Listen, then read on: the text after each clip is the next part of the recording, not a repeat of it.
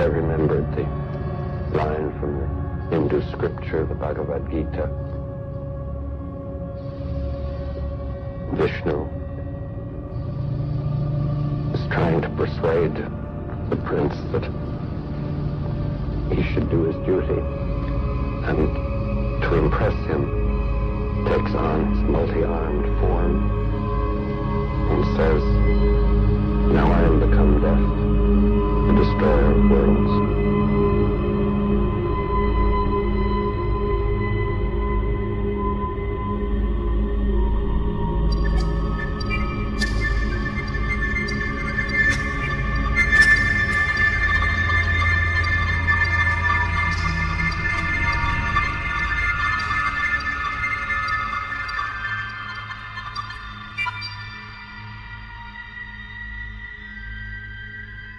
When the Trinity nuclear test was done, and Robert Oppenheimer said, "We have done this before," he was speaking from an informed perspective. In the ancient Hindu text, the Bhagavad Gita, there is a reference to a bolt of iron charged with the light of 1,000 suns. It describes radiation sickness. It describes elephants screaming and dying. It describes the shadows that are left on the ground after the blast goes off, all things that we're now very familiar with in the nuclear age. The same culture that described what appeared to be the use of a modern nuclear weapon also was describing things like anti-gravity craft that flew through the air with no sound called vimanas. These craft could pass right through a mountain, and they also used some sort of particle beam weapons. You have human-looking beings that are larger than the rest of us and have blue skin, like Krishna, and they also have extraordinary abilities. And in addition to that, you have weird reptilian beings called Rakshasas, who are also codenamed snakes. And these beings clearly appear to be of a reptilian nature. This even goes to the point that you still to this day have temples in India in which there are people called Nagas who have a human-like top, but then from the waist down, they literally have a snake's body. All of this stuff takes on a much different investigative hue once we look at the fact that the actual record of what we now know a nuclear bomb looks and acts like is dutifully recorded in these Hindu scriptures. So Oppenheimer was aware that this weapon unleashed a fury unlike anything we'd ever seen before. Prior to Hiroshima and Nagasaki, the scientists were the rock stars. Thomas Edison, Alexander Graham Bell, Marconi, Tesla. These were the rock stars. These were the people who made our lives so exciting that we went from essentially a primitive situation where in order to have food preserved, we have to have an ice box where literally pieces of ice are covered with sawdust, to now we have electric refrigerators. We have electric lights so we can read at night. We have thoughts being beamed wirelessly by radio, and then eventually even pictures through television. This was so exciting. People could travel, transcontinental railroad. All these things were coming out that had never happened before. The private automobile without the need for horses. And then all of a sudden, the nuclear explosion shows that technology hit a screaming brick wall. We could not trust any longer that our toys would be the instruments of our enlightenment. They could actually be the instruments of our destruction. Loading these nuclear weapons ended up basically acting as beacons to a number of ET races in our general area. The primary energy pulse that occurs in one of these explosions sends an energy that feeds back through the fabric of space-time. All stars, all planets are connected through electromagnetic filaments. Scientists call these connections the cosmic web. It looks like a giant spider web all throughout the cosmos.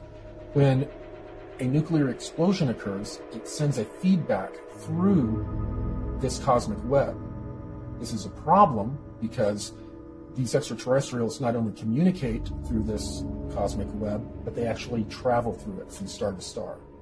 Therefore, when we detonated these devices, we sent out a signal saying not only are we at a certain level of advancement, but we're not at a certain level of advancement spiritually. Oppenheimer's key quotes revealed that he did not know what the effect of the detonation of the nuclear bomb would be. When they conducted the Trinity test, they were unaware as to whether or not this explosion would create a chain reaction that could actually destroy the whole Earth. And yet they proceeded forward because they believed that this weapon was the only way they could end World War II, and thus the ends justified the means. With how potent and how powerful these technologies can be, we can never expect to be able to handle them if we operate them from a low consciousness. When you raise your individual consciousness, when you actually make the effort to become more aware of an individual, that has a mirrored effect to society. It's a law of correspondence, as above, so below. So when you become more conscious of an individual, that makes society itself raise in consciousness. And when each one of us, every single one of us, begins making ourselves more aware, society itself is going to become more aware. Multiple insiders with credible military and corporate backgrounds have said that extraterrestrial spacecraft have appeared over nuclear missile installations and have completely powered them down. First, I'd like to briefly describe the incident that I experienced in March 1967.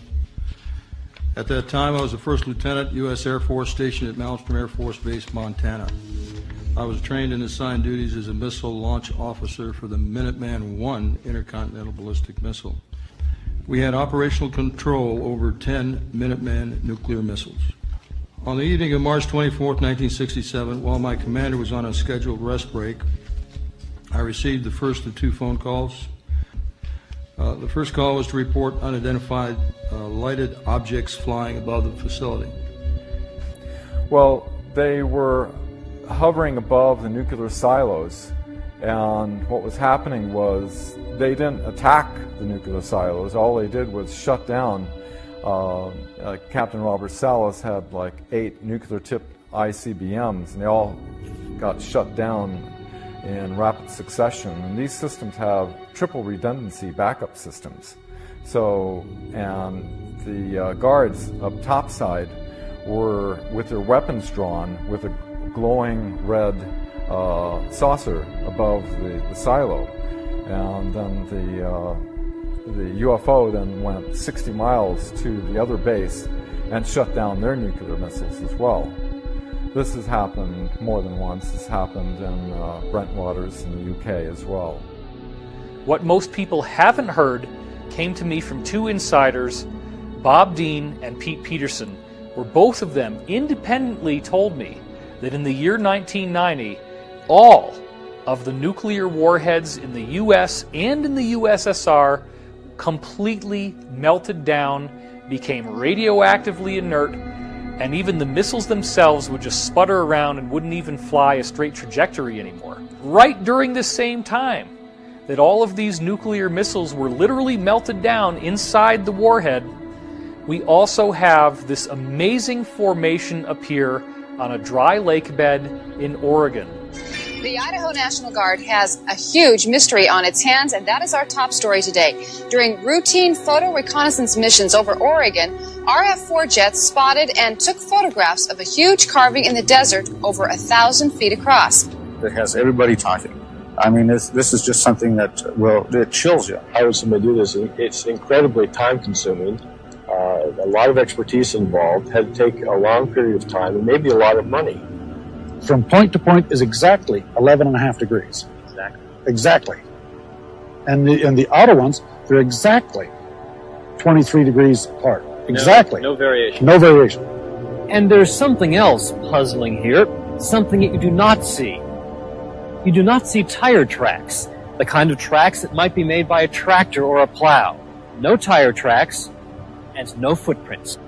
In Oregon, I'm Walden Kirsch for NBC News. The reality is that this is the same type of thing that's being done with crop circle formations, but on an even more impressive scale, and that mark was a symbolic statement from the ETs. The mandala, remember, is supposed to be a symbol of the cosmic mind, a symbol of the Creator, the origin of the universe, the geometric nature of how everything unfolds. So they're giving us a message. They're showing us that they will make sure that we stay on track for this positive future that's been promised to us in over 35 different ancient cultures around the world. Ladies and gentlemen, the President of the United States. Good evening, my fellow Americans. In the councils of government, we must guard against the acquisition of unwarranted influence, whether sought or unsought, by the military-industrial complex. The potential for the disastrous rise of misplaced power exists and will persist. We must never let the weight of this combination endanger our liberties or democratic processes. We should take nothing for granted. Only an alert and knowledgeable citizenry can compel the proper meshing of the huge industrial and military machinery of defense with our peaceful methods and goals, so that security and liberty may prosper together.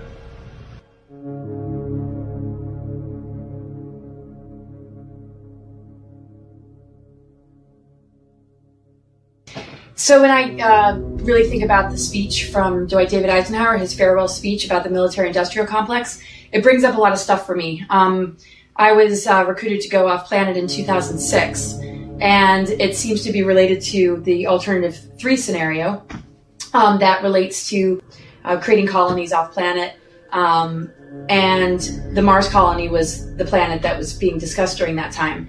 And so when we hear about a warning like that, but we don't hear about the actual alternatives or agendas or ET government treaties and some of the things that were taking place, what was he really trying to say? There's so many layers to the military-industrial complex that we're starting to discover now. And I've been definitely researching and digging real deep in order to understand really what he meant. And as many have uncovered and been a whistleblower for, and just my own experience in that Mars recruitment, we discover a secret space program, this multi-level shadow government with compartmentalism, things that happened after the Second World War and the infiltration coming in from Project Paperclip to the American government, MK Ultra having so many branches. So it's like, okay, here's a warning about the misplaced power that exists and will persist if we as an American people don't start to become empowered, which is basically what I got from it. I could feel a lot of pride in a lot of my family members about that speech. But I would say that I'm a family member that has, I think, recognized some layers that were not brought to my attention growing up, that I've been able to sort of share with them. And again, there's compartmentalism. The NSA signed something in 1947 that made it legal, like a law, that you couldn't disclose this sort of stuff without massive ramifications. And here we are in this particular window, without oaths being signed by many of us, with more freedom of speech and more of an ability to bring light to all of this. And that's why the speech is really relevant, because it rings true to today. Those warnings are something that we're beginning to finally uncover. Actually started back in 1955 with the Eisenhower administration, that was forced into a treaty, somewhat of a surrender, with a Nazi faction that had been operating. One of the witnesses that was Brigadier General Stephen Lovkin, who was on Eisenhower's staff, who was aware that he lost control to the corporations and that it would not be in the best of hands. And so once this treaty was signed, Nelson Rockefeller restructured the whole CIA MJ-12 operations. So now our legal government is no longer in the loop. They also replaced the complete MJ-12 group that was originally set up by President Truman with Allen Dulles as MJ-1, or head of the MJ-12 operations, of all people, who was highly instrumental in the Nazi infiltration. What happened was, when this happened, all of the reverse engineering operations that were Wright-Patterson Air Force Base in Ohio were moved to Area 51 and S4, where Eisenhower realized that he had lost control when he attempted to look into it. He was denied access. Here, a five-star general was really pissed, so he He threatened to invade Area 51 with the First Army out of Colorado, and until they allowed 2 agents to give a report of what's going on over there. And what they found was that several craft were being reverse engineered that were extraterrestrial and German origin. One of the ways that the Nazis obtained their advanced technology before World War II was through the use of a channeler called Maria Orsic. Maria Orsic was channeling telepathic messages from extraterrestrials that were offering her plans and schematics to actually create anti-gravity craft. Maria Orsic channeled this information for the occult Vril Society in Germany. This information was later used by these German secret societies to build out many of their crafts. Because they were focused more on the qualitative superiority rather than the quantitative, they were more focused on having more advanced technology rather than more tanks and boots on the ground, they were losing the ground war in Europe, but they were obtaining the more advanced technology. And to save that technology, they took it down to Antarctica pre and during World War II. In the late 1930s, the Nazis had an expeditionary group go down to Antarctica, and they found some very interesting things. They found a region under the ice that was created by geothermal heat from volcanoes, and there would be 3 miles of ice, and a few thousand feet above ground level would have been melted by the geothermal heat. And the rest of the ice acts as an insulator, causing it sort of like an igloo effect. And the dome would grow from the heat, the geothermal heat, and it would melt and run under the ice. And that was some of what was lubricating the ice and causing it to move. But underneath these areas, they were finding perfect areas to build submarine bases. So not only did the Nazis build out submarine bases, as they developed more and more of their space program, they developed out a massive spaceport. After these spaceports were developed, and the Nazis had handed it over to basically the Americans began to develop more and more research and development bases in Antarctica. In the late 1950s, a treaty was signed that stated that Antarctica was only to be used for peaceful research. Well, we were basically arriving and digging giant holes under the ice in various areas and building out these giant complexes, much like I think it was called Project Iceworm back in the 1960s, where in Greenland, the United States Army Corps of Engineers was building out an ICBM base hidden under the ice. And it was very sophisticated. I'm told that they were very similar in when they were built and how they were built to the buildings that were built in this program. Companies that were given access to these R&D bases began to develop NBC testing, they called it, nuclear, biological, chemical testing, which in the programs usually translates into them working with clones, working with different chemical compounds to affect how people develop psychologically or physiologically. So a lot of very, very dark scientific programs began to be developed down in Antarctica, and indeed are going on to this very day. One of the biggest things that the cabal does not want us to know about are the existence of these R&D bases and all of the horrible crimes against humanity that are occurring on these R&D bases. On December 9th, 2015, William Tompkins released his epic book, Selected by Extraterrestrials. I became aware of it early in 2016, but it wasn't until he had conducted several interviews that he and I became friends and began speaking regularly. The story of William Tompkins is quite amazing. Here's a man who's 93 years old, and he gets hired right as he begins his military career in the Navy, working in a highly classified program for the United States government at the highest levels, where he was personally responsible for getting information from 23 different American spies who were embedded in the German secret space program, which apparently included bases in Antarctica. A single Navy operative went into Germany. This is like 1939.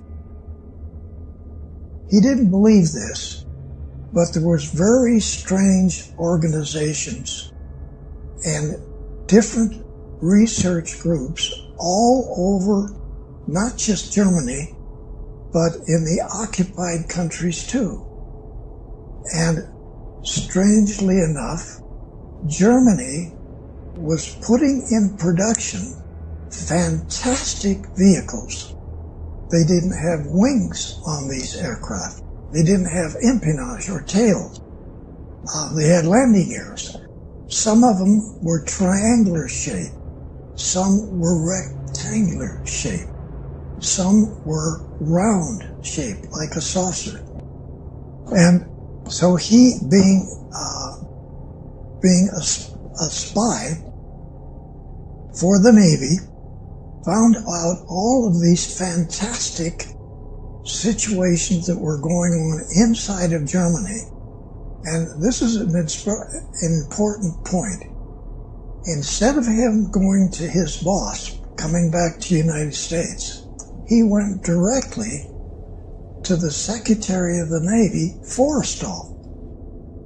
Forrestal gets tapped on the shoulder. He gets told, don't select a Navy officer to head up these operatives. What? He's told to select somebody who had never been in Annapolis. Now, almost every Navy officer, whether they're a one-star or lieutenant commander, they've all been through Annapolis to learn how to be a Navy officer. It turns out Forrestal is told that every book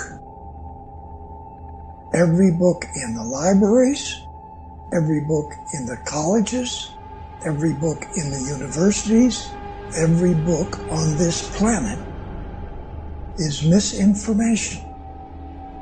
It's misinformation. So, which is initiated by the Draco reptilians as far back as 6,000 years ago. The reptilians really came into control and started to be able to manipulate what was going on the face of the planet about 6,000 to 7,000 years ago. It is true that they have different masking technologies to be able to be in a room and look like a human, but usually they're in underground bases in various places on the globe, as well as in a huge area in Antarctica. The southeast region has a large number of underground caverns that are kept extremely warm, too warm for humans, by geothermal heat. It's a perfect place for all of these colonies that the reptilians have. They're basically cities, huge cities with millions of them. So, the Secretary of the Navy selects Rick Abada. He's not even an American. He comes over here with his family. He goes to school here. He goes to the second year in high school. He leaves school. He joins the Navy as a third-class seaman, works his way up in the Navy. Now he's a commander. Okay? That commander is selected by the Secretary of the Navy to head up all of these operatives, to go back into Germany and find out what's going on. Because that individual had never had misinformation given to him about every technical field on the planet. everything we learn in the establishment-controlled education systems is specifically designed to program our minds away from the truth. Physics is wrong. Medicine is wrong. History is wrong. Everything we are taught in textbooks is mainly wrong. And this is done purposefully so we don't understand how to move our bodies, how to feed our bodies, what really happened in the past, what technology can really do these days. All of these things, if we learn them, would help us empower ourselves, would help us actually understand what's really going on with our reality. Now, if you were to go to San Diego and look over at North Island, you're going to see a tall building like this.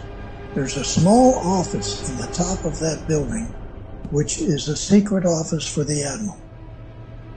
This is where the operatives come to. So, the Admiral's aide comes to my barracks, taps me on the shoulder, and he only says one word: he's here. We drive over to that building, we get up to the top, we go into this conference room, a small room. Admiral Ricabata sits here, I sit here, and one of 3 other bosses that I have are all captains. So now I have 3 captains as bosses, and now a 2-star admiral. He just got another raise. Wow. He just came back from Lockheed. He just came back from Scripps Institute. He just came back from all the aircraft company. Wow. Now he's got these operatives coming in. So the operative sits on the other side of the table. He discloses to us these fantastic things that Germany is doing that make no sense. Now I have 8 girls and 3 PhDs as a group. We put together a package from what the operative brings back. Some of it is photographs. Once in a while it's a manual. Hardly any manual. A couple of manuals were not even in English, German, or any other language. They were extraterrestrial hieroglyphics. You see all of this stuff. You hear it. You understand what the Germans are doing. They didn't just get documents from the extraterrestrials. They got brand spanking new space vehicles. Here's one. Here's another one. They brought these. They take you inside. They show you how to drive it. So they put me in a secret laboratory which is designing, not flying wings like Northrop does, okay? These are just a fuselage with no wings and no tail. Half airplane, half spaceships. This is what Northrop was designing. Our first spaceships are U.S. Navy attack class submarines. We put together programs that went all the way out into the galaxy, not just this galaxy. The military-industrial complex, back when they were testing a lot of the technology that they had received from the Nazis after World War II, as well as from ETs, when they were doing proof of concept testing, they had attached this technology to a regular submarine, and then they flew it out of our atmosphere. That was the first time that they were really able to fly a vessel out of our atmosphere using electrogravitic technology. The reason that they used a submarine was, of course, because they were self-enclosed. The crews that served on them were used to serving 6 months or more away from home, having all of their supplies with them, and they had the psychology of being able to handle those tight quarters for such a long time. The technology developed to a point to where they developed the finances, this financial schemes, to begin to build out fleets of these long cigar-shaped craft. Some of them were kilometer long or longer, and they could make them longer by putting in sections. And the sections were modular, just like in modern submarines. They could take apart the fuselage and pull out sections. It could, one of these modules could be set for like 3 or 4 months as a laboratory for a bunch of different scientific programs. And then at its next time at port, the modules are swapped out, and then it's a hospital ship. The modules are swapped out the next time, and it's a troop transport, or it's just a long-haul freighter. So these ships are very modular, and in the beginning they were using power systems that were nuclear. Then they moved to thorium type of electrical generation, and then they moved to some sort of zero-point electrical generation, and that is what they currently use. This is totally unreal that this happened like in 1942 on this planet. Extraterrestrial come from who knows where out in the galaxy. Germany gets to be the country that these Draco reptilians pick out to do 2 types of missions. One, to remove all of the people that Hitler didn't want in his country, and every one of them around the planet. 2, to take every man, woman, and child on this planet and put them in slave factories, men, women, and children, to build and construct all these different types of Draco Navy space battle group ships. This may sound like insanity. This is what happened. He had concluded from what these insiders were telling him that the Germans had actually made treaties with a highly aggressive and highly negative reptilian humanoid race that they've called the Saurians or the Draco. This treaty involved the Nazis actually being given workable technology that is built with our own conventional systems. They use a sort of mercury turbine, a type of mercury called red mercury. And then they are actually able to leave the Earth. They had a settlement on the moon, they had a settlement on Mars, and they were doing this stuff as early as 1939, even before World War II actually started.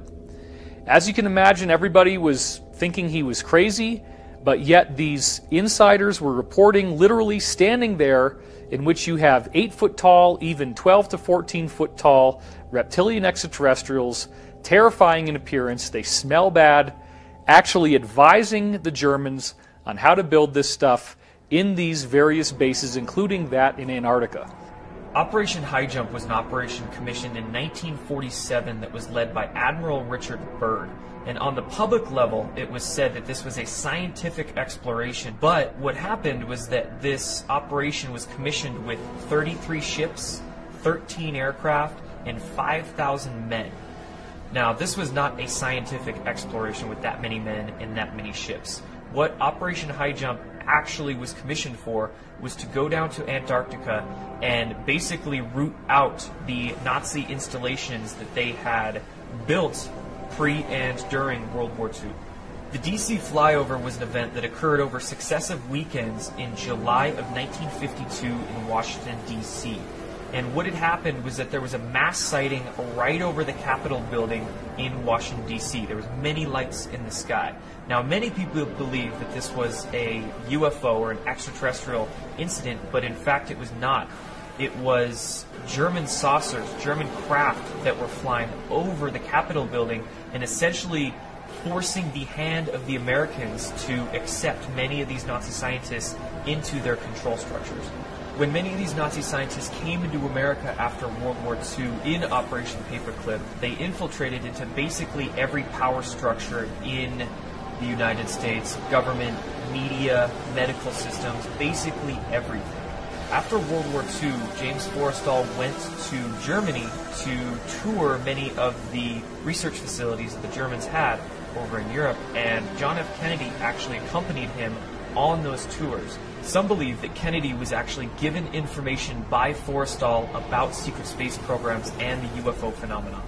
And near the end of James Forrestal's career, he was also embroiled in many policy struggles within the United States government. He wanted to disclose the UFO phenomenon and the technologies associated with it. It was said that he committed suicide by jumping out of a high-rise hospital that he was staying in at the time of his death, but of course many people are also believing that he was actually pushed out of the window and in fact assassinated to prevent him from working to disclose these technologies in UFO projects. They had a really troubled Eisenhower that passed over the torch over to Kennedy, before leaving his famous speech of, beware of the misplaced powers when the industrial military complex, and that only an alert and knowledgeable citizenry can protect our future liberties and freedoms. Kennedy, with his background in Office of Naval Intelligence, and documents show that he was aware all the way back to 1942 of operations happening. Kennedy had Allen Dulles as the CIA director. Finding the nefarious activities that Allen Dulles was doing, he eventually fired Dulles and was replaced with John McCone. Because Kennedy was trying to look into these activities, Allen Dulles set up an assassination directive that was revealed in what was called the Byrne Memo, one of James Jesus Angleton's memos that they were attempting to try to destroy all. One intelligence operative was able to pull it, basically saying that Lancer, or the code word for JFK, has been looking into our activities. This we must not allow. This group was working with the group that was with the Treaty of 1955. So when Kennedy put forth a top secret document to the CIA director looking into the MJ-12 and CIA operations with the extraterrestrial, he was silenced with an assassination 10 days later. Years went by. By the way, the Warren Commission, which, Kennedy's famous speech of infiltrated monolithic conspiracy and beware of the dangers of secrecy and secret societies. Ironically, the Warren Commission, who said, we have a lone gunman that did this, was all made up of 33rd degree Freemasons. And afterward, the CIA put out a memorandum to its operatives to use the term conspiracy theorists for anybody questioning, and it's used today as a common ploy to discredit people who are questioning the situation. The closest we ever came to having technologies and the existence of non-terrestrials go public was actually in 1962-63. I am told through Alliance sources that President Kennedy was indeed going to make some announcements, and also make announcements that he was going to take drastic steps against some of these secret societies that were running the planet. Therefore, they worked through the CIA to have him eliminated. When he was eliminated in a very public way, the cabal came into power in a very public way. They had been controlling things very covertly up until that point, but since then, they have overtly controlled the destiny of the United States. The very word secrecy is repugnant in a free and open society, and we are, as a people, inherently and historically opposed to secret societies, to secret oaths, and to secret proceedings.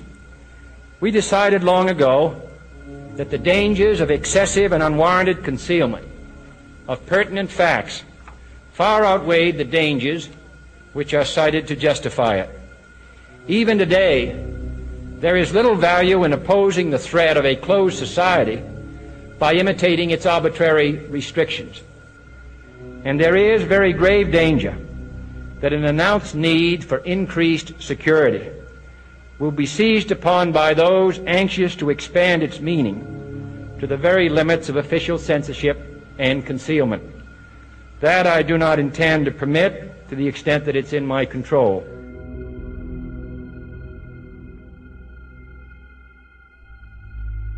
You were both in Skull and Bones, the secret society. It's so secret we can't talk about it. What does that mean for America?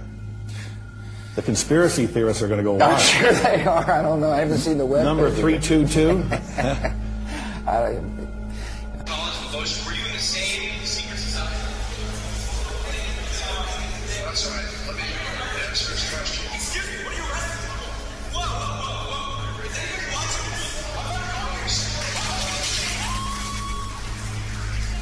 Yale University is 300 years old this year, and were you to visit its campus, you would see that it still has exotic clubhouses, which look like tombs where Yale's legendary secret societies meet.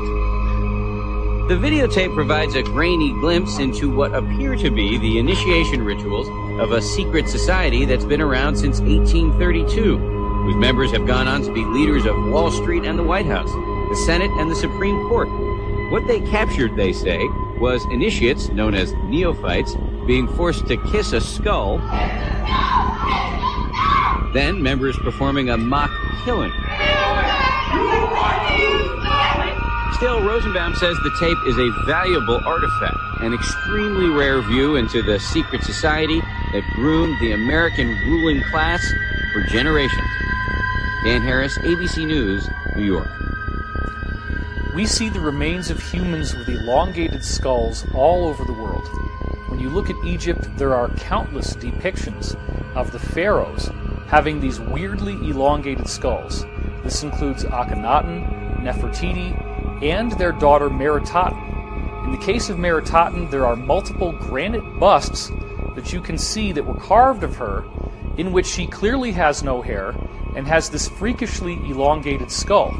And remember, this is a culture that was apparently building pyramids at the time that these sculptures were made. The people with the elongated skulls had apparently been keeping their lineage secret and hidden in the Egyptian priesthood. But then remember that Egypt became weak and it was conquered by Rome. What happened when the Romans got in there is that they made a secret agreement with these people in the Egyptian priesthood who still had the elongated skulls, and they created a safe haven for them in the Vatican City. The Library of Alexandria was burned down, but only with a false flag, where they burned tax documents and census documents. They took all the good stuff that included books from before they came to Earth and relocated that to the Vatican Library. Then you go across to the other side of the Atlantic Ocean, and once again you have a pyramid building culture in Mesoamerica with people depicted in their inscriptions who have elongated skulls. And unlike the case of Egypt, with Mesoamerica we now have the added benefit that there are multiple elongated skulls that have been dug up and were not censored, but are actually on display in museums in places like Bolivia. We have the researcher Brian Forster, who is bringing out new examples of elongated skulls, and they are being genetically tested, they're being analyzed, and they have clear physiological differences from the skulls that the rest of us have. These people have very large brains. Discover magazine in the year 2009 came out with an article called "What Happened to the Hominids Who Were Smarter Than Us?" And it describes how in the early 20th century elongated skulls were found in Boskop, South Africa, thus earning them the name the Boskop skulls. And they were given ceremonial burials. Apparently these people were revered in their society. But the article claims that the brain volume is almost twice what ours would be, and thus the average person in their society would have an IQ of 150, and some of them could have an IQ that goes up to 300. These weird elongated skulls were also found in a dig in Siberia in a town called Omsk, and the men who dug them up were so afraid that many of them actually started crying and left their jobs and refused to come back. We furthermore see in the case of the Mongolian conquerors that there were reports of them having weird elongated skulls.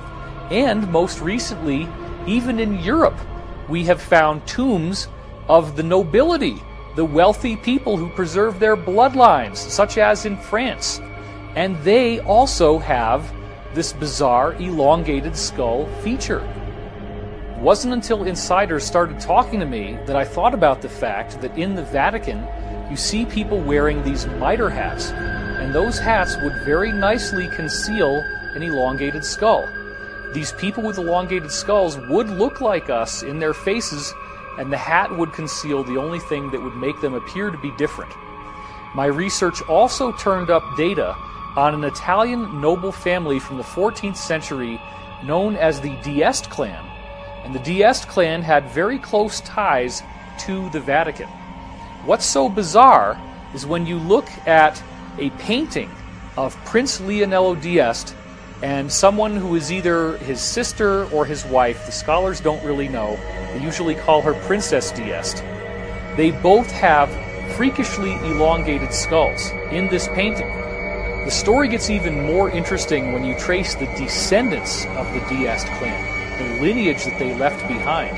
For what you find is that King George I, who began ruling in 1714, was a direct bloodline descendant of these people who obviously had the elongated skulls in the 1400s.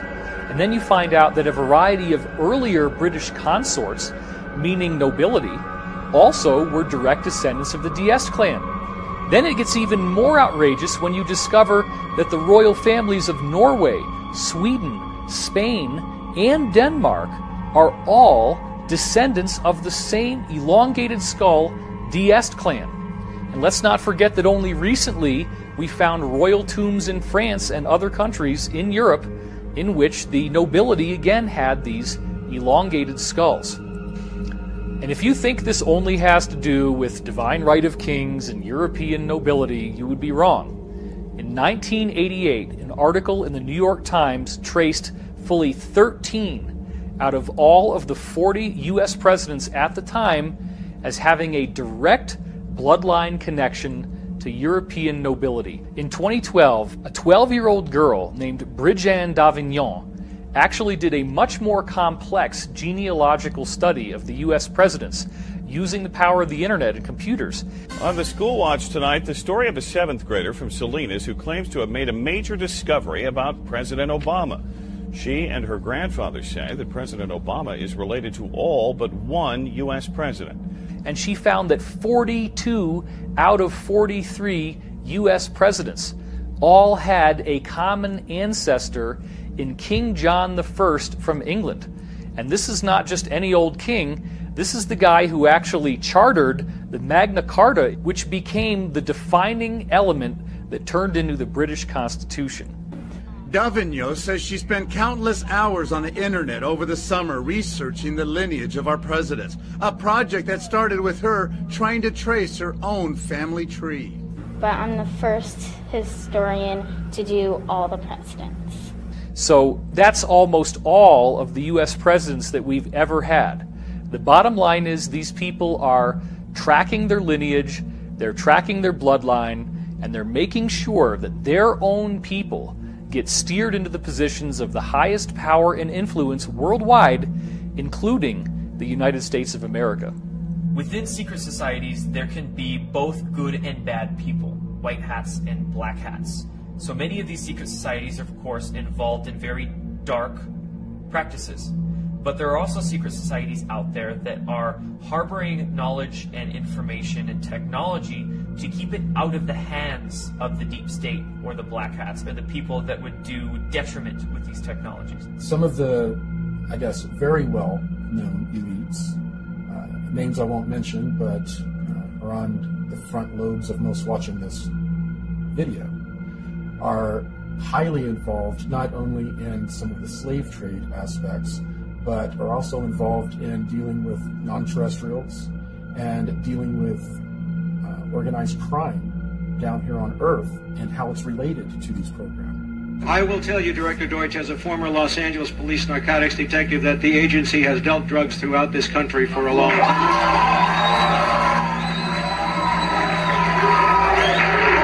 Director Deutsch, I will refer you to 3 specific agency operations known as Amadeus, Pegasus, and Watchtower. I have Watchtower documents heavily redacted by the agency. I was personally exposed to CIA operations and recruited by CIA personnel who attempted to recruit me in the late 70s to become involved in protecting agency drug operations in this country. For the record, my name is Mike Ruppert, R-U-P-P-E-R-T. I did bring this information out 18 years ago, and I got shot at and forced out of LAPD because of it. I've been on the record for 18 years nonstop, and I'll be happy to give you, Congressman, anything that I have. A lot of these elite are running a lot of financial scams, drug programs to raise money for these secret programs that they have going on. And they take full advantage of this access. They probably don't age anymore. You know, a 1%er, you don't know who they are. You don't even know what they look like. You don't even know their name. They could go down and be at a 7-Eleven, you wouldn't even know it. So they could not age and you wouldn't know it. Never get sick. Offsprings would be born. They'd be super smart, super strong. Just quality of life improved in every direction. And I'm sure the 1%ers are enjoying it, while the rest of us are dying with diseases and malformities and stuff. They're walking around, you know, body beautiful. So that's just the medical area. Then think about the other things: transportation, the vehicles they travel around, home, security, all that stuff. Just, you know, it'd be like somebody in modern suburbia looking at a man in a cave. We're the men in the cave. What very often occurs is that an elite will get to a very old, ripe age, or they will die in some sort of an accident publicly. Privately, they are taken, and depending on their level, they are either age regressed or they have their consciousness basically downloaded into a clone that is an exact duplicate of them.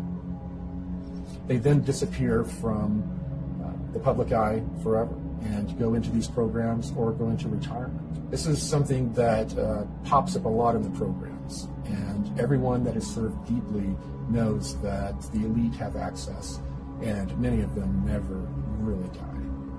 What the deep state or the cabal or the New World Order is a small group of very powerful but very psychopathic individuals that have acquired a lot of money, a lot of technology, and a lot of information over the course of centuries. Definitely your politicians. The older ones, the one that are chair people, that command the power. 1%ers, chairman of the boards. Those people, that's they. That's the ones we never know their names, don't know their faces, and they control all the power. The more you get involved in these societies, the deeper and deeper you go, the more compromised you become. You start to learn more and more of the secret teachings. You have to work really hard for the knowledge. It can take years of time. You keep accessing higher and higher levels of rank, and they keep dropping these little seeds in as you go on. Seeds that start to blossom in your mind and make you think differently. Ultimately, if you go far enough down this road, you will be invited to participate in things like pedophilia and human sacrifice. And if you don't do it, it's the offer you can't refuse. They may actually even kill you. Once you partake in these activities, whether you like them or not, they now have leverage they can use against you. If you ever dare to speak out against this group, they have photographs, they have films, they have the footage that can absolutely ruin your life. Deze mensen, de meeste daarvan, hadden een Luciferiaans geloof. En dan kan iedereen zeggen, ja, geloof bestaat niet en God bestaat niet, alles bestaat niet. Nou, voor die mensen was het de waarheid en de werkelijkheid. Hun diende dus iets onstoffelijks. Hun diende wat zij noemden Lucifer. En ik kwam dus ook in die kringen. Alleen ik lachte erom, want het waren voor mij gewoon klanten. Dus ik kwam in wat ze noemden Satanskerken. Ik wou zeggen, we hebben het nu over het satanisme. Ja, oké. Ik kwam dus in Satanskerken, maar ik kwam zeg maar op route even langs, even buurten. En daar was dan op dat moment een heilige mis, een heilige soort mis. En dat was met blote vrouwen en wat drank en dit en dat. En ik vond het alleen maar leuk. Ik hechtte weinig of geen geloof aan hun geloof. Of ik was er eigenlijk niet eens van overtuigd dat het überhaupt allemaal wel bestond. Het was meer een schouwspel voor jou. Ja, ik zag gewoon de donkerte en de slechtheid en de diepte daarvan zit in de mens zelf. Ja. Ik koppelde het nog niet zo. Maar ook die kringen verkeerde ik dus in, omdat ja, als gast zeg maar, omdat ik vond het allemaal wel leuk. Al die blote vrouwen en al die dingetjes die daar speelden. Het was het vrije leven. Maar er kwam een moment, toen werd ik dus uitgenodigd, daarom vertel ik dit ook, om mee te gaan doen aan offers in het buitenland.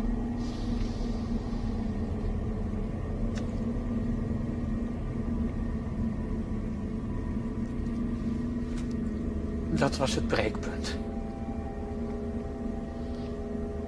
Kinderen. Oké. Dat werd je gevraagd. Ja, ik kon het niet.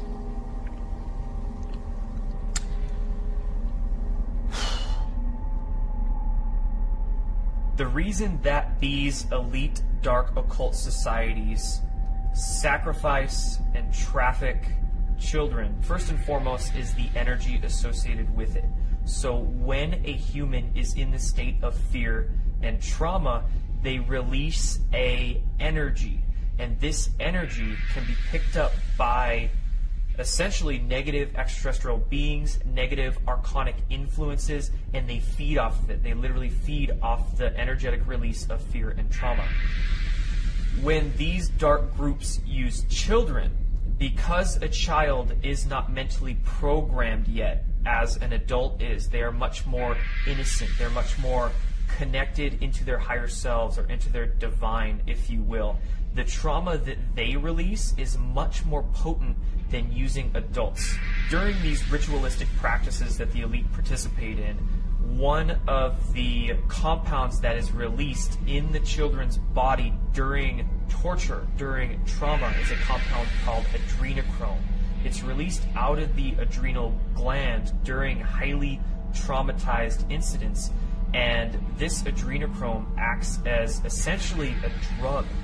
These secret societies that make up the deep state are nothing new. This actually spans back thousands and thousands of years, and they have always occulted this information for themselves.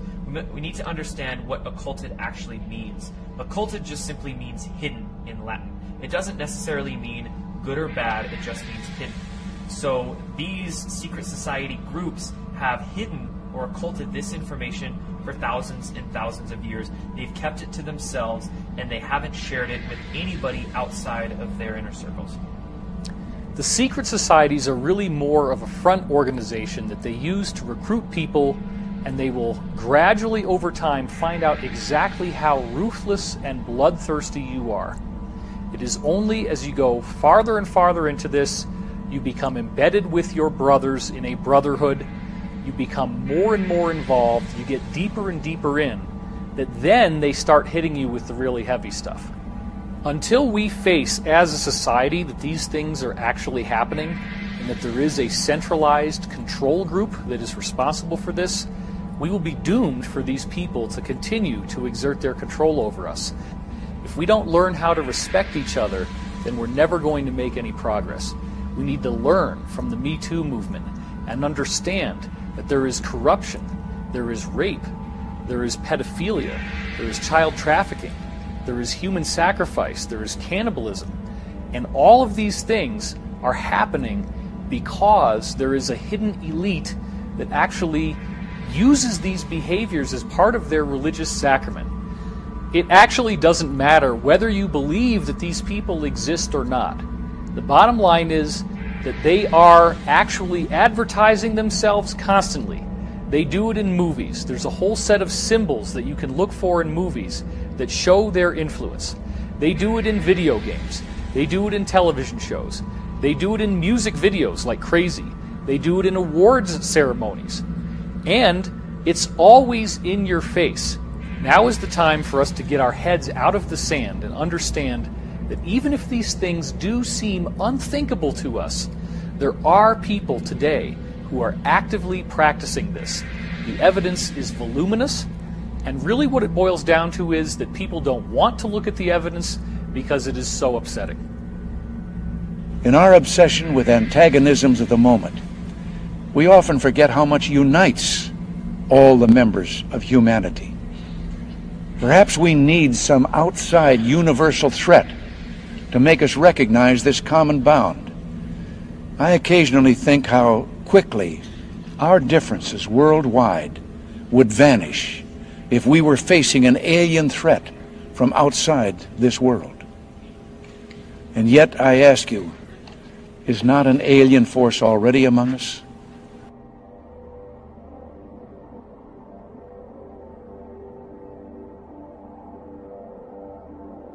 Solar Warden went active 1980, 1981. It was funded in large part by SDI through President Reagan, though that money was funneled off in many different programs. Solar Warden was developed to do exactly what its namesake says, to police our solar system. We were now able, we had the technology to prevent these interloper ET races from coming into our solar system, grabbing our people and leaving. We could now stop them. So, Solar Warden was developed and began to do its job of policing the solar system. At the same time, we had the Interplanetary Corporate Conglomerate, which is made up of all of these military-industrial complex corporations.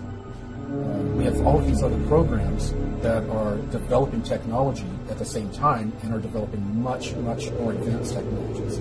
So advanced, in fact, that there are ET races that come here to trade for our technology. Corey Good is the one insider I found whose testimony ties all of these different threads together. I've heard Corey have knowledge of something that each of the different other insiders I've spoken to had said to me in the past. Nobody else had ever done that before, and that was fascinating because I had not put this information online. The information was proprietary. It was things that I'd heard over the course of conversations that could have gone on for many, many dozens of hours over time, spreading across about 20 years worth of my own past history. I think they chose children for these MyLab programs in several different ways. They had to profile them. They definitely used standardized testing and a few other ways to identify whether they had a skill or a talent that they needed. Then they would check out their family life. They preferred children from broken homes or from homes that were not harmonious because the children are used to getting smacked around, they're used to stressful environments, and the parents were not always as attentive as other parents. Therefore, the children were able to handle a lot more stress, and the parents may not notice, certain behavior in the kids. Well, I guess you would say a typical day, if there is a typical day in the life of a MyLab, would be your parents dropping you off at school, just like any other day, and except that day, you're pulled aside and told you're going to go on a field trip. You're in a special education class or an accelerated learning class. You're special. You're being taken off campus to go, look at dinosaurs. Well, you are taken, put in a van. Usually a person is driving that is military looking, sometimes in uniform.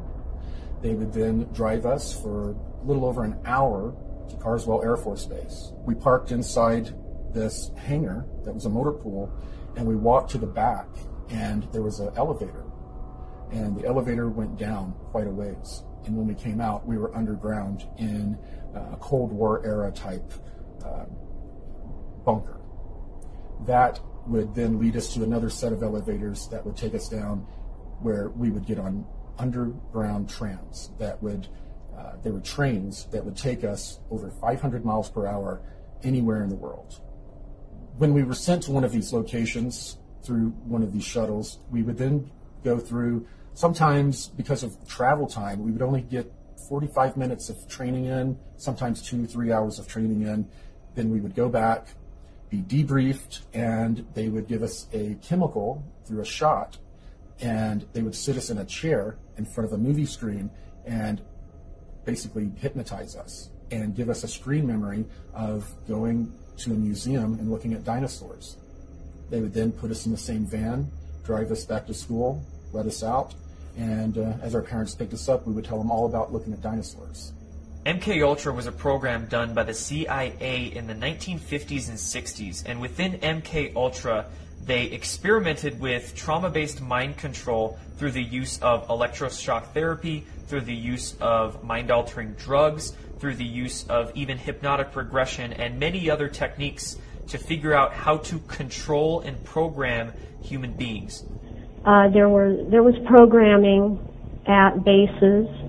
They use military bases because they won't have any interference when they have someone on a military base.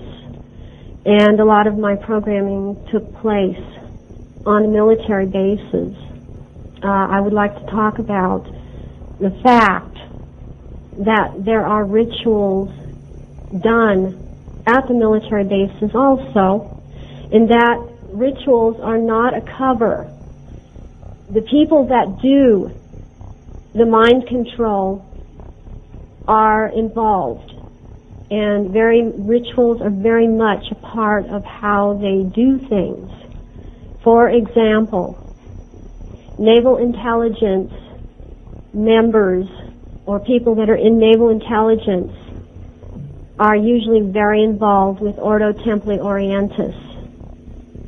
And that doesn't mean that everyone in naval intelligence is involved in that. But naval intelligence is responsible for a lot of overseeing of ritual activity in this country. And they are responsible for a lot of this going on. There are other organizations, other agencies involved, but naval intelligence is very involved. We were taken to some kind of facility out on the Nevada desert, and for a long time I thought it was Area 51. But there was also another underground facility at Tonopah, so either Area 51 or the Tonopah facility was taken to a medical dispensary type of place, and was sat down in a waiting room with the lights off. Everything they did seemed to be to cover memory, to make sure that if anybody did remember anything, being in a room with the lights off, you wouldn't be able to see the people clearly, things like that. I was given fatigues to wear that night, with no rank insignia, no name tags, no identifying marks of any kind.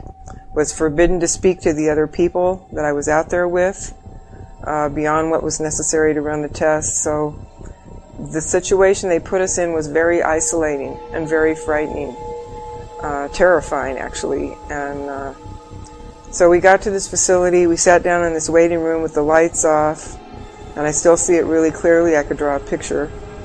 And one by one we had to go off to the side in this little room. Finally they called my name and I went into the little room. It was a small room. There was a security guard in there in desert camo fatigues wearing a sidearm. He was standing at parade rest. And I was told to lay down on this stainless steel examining table that looked old, like it was maybe from the 40s or 50s.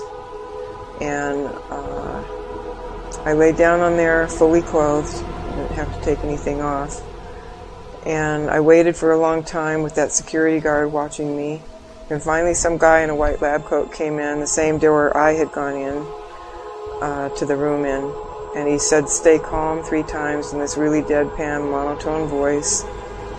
And he walked past the security guard, up the right side of the table, got up to the right side of my head, and then he had a hypodermic needle hidden in the sleeve of his lab coat, and he injected me in the side of the neck right here. And whatever the chemical was went straight to my brain. And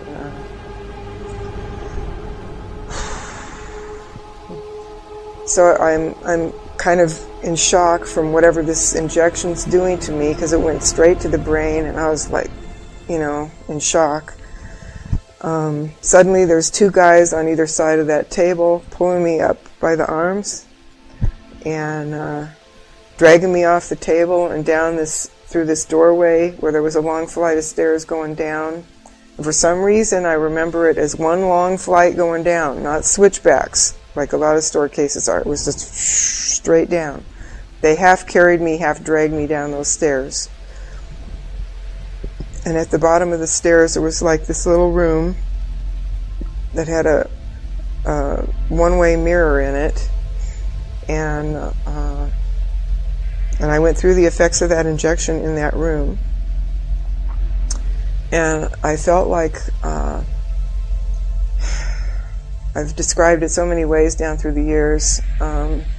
It was kind of like feeling like your body's turning to soda pop fizz or beer foam. It's just like, you know, when your leg goes to sleep and it comes back and there's all the pins and needles and tingling and everything else like that. It was like that was happening to my whole body. But super duper intense pins and needles. And I just curled up on the floor and just screamed because it was just doing this number on me, you know. And I felt like I was coming apart somehow. I don't know why or how I thought that, but that's how my body felt. It felt like it was just going to come apart and run down a drain in the floor. And I had a feeling that because that mirrored thing on the wall, I think it was a one-way mirror, and they were looking at me through the mirror to watch me go through the effects of this. And I've racked my brain to try to come up with some idea of what this injection was and what it was for. And the only thing I've been able to come up with is maybe they were trying to create a chemical version of ascension. One of the technologies that I was exposed to while in the MyLab programs were the chemical cocktails they would use on us. They would use them to enhance us in many different ways. Some of the ways that we would be enhanced would be if they discovered we had an intuitive empath ability. There was a cocktail that they would give us that would enhance it, make it many-fold stronger. They would also give cocktails to people that would have hormones in them that would make them stronger, faster, and think quicker. A major part of the program was that when you started, they were not quite sure where they would send you. A lot of the kids that were in these programs, they would end up in different syndicates here on the Earth working for the Cabal, and a small percentage, very small, when you end up going into the secret space program. Certain children were picked who had certain DNA, and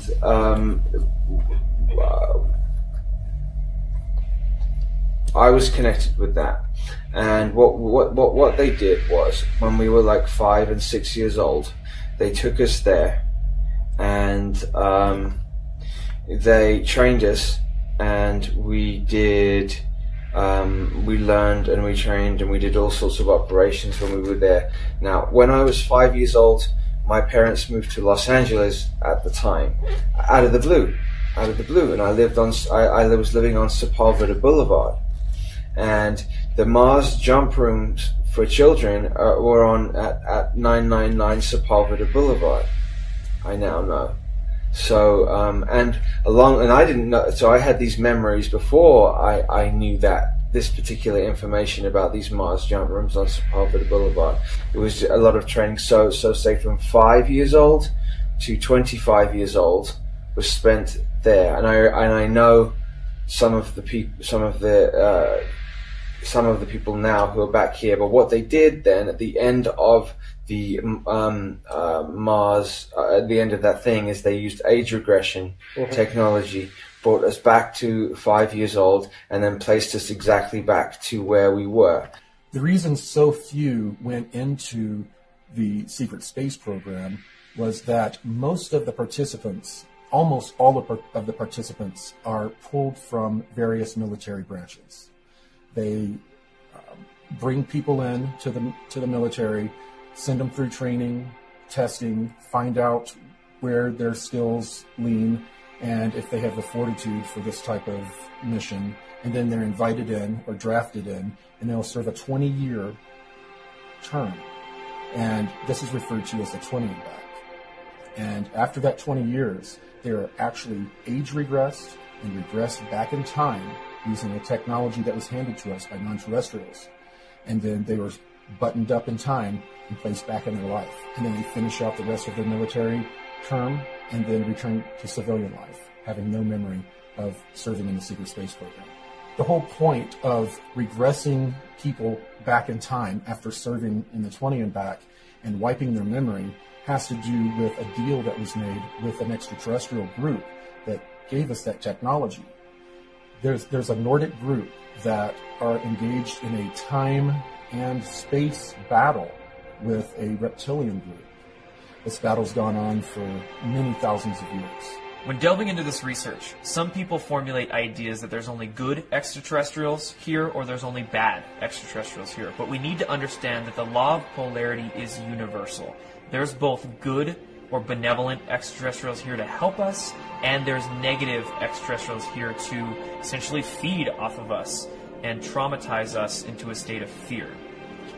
These negative extraterrestrial species involve some gray species. They also involve many reptilian species and many non-physical archonic entities that can also remotely influence and utilize much of that fear energy and traumatized energy that we release. Towards the end of my training, it started to become pretty clear that I had done very well in the intuitive empath training. I'd done very well in the rest of the general training that I was given. And I was starting to be introduced to non-terrestrial beings.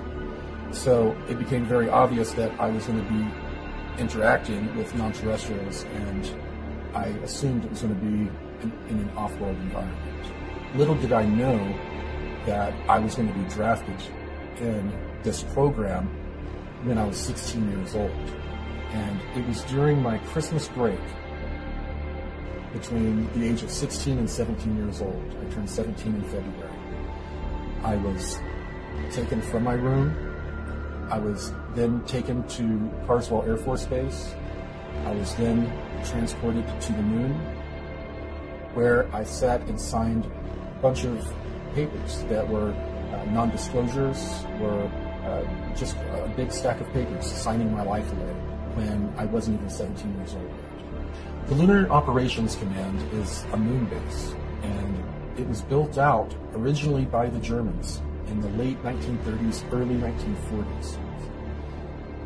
While they were building this complex, they had utilized an ancient alien building that was not too terribly far away. They had found a bunch of these buildings on the moon, and they had found one of the buildings that they were able to patch up with some of the concrete they made from the local regolith. They then were able to pressurize it and use it as a base of operations while they built out the Lunar Operation Command. After a number of years, and after Operation Paperclip, it served its purpose and integrated the Nazis into the military-industrial complex, the LOC was handed over to the Americans. When approaching the moon from Earth in an electrogravitic craft, you will find the moon will be at a distance, and then it will grow very quickly in front of you. And then the next thing you know, you are above the surface. You will then fly in the electrogravitic craft at breakneck speeds, except you don't feel inertia. You find yourself hugging maybe 90 feet, 300 feet above the lunar surface, going at incredible speeds until you reach a crater. And then you find yourself orbiting a crater. The person piloting the craft radios in requesting permission to land. You don't see anywhere to land. All of a sudden, a little haze kind of occurs, and then there's a base. It's the Lunar Operation Command.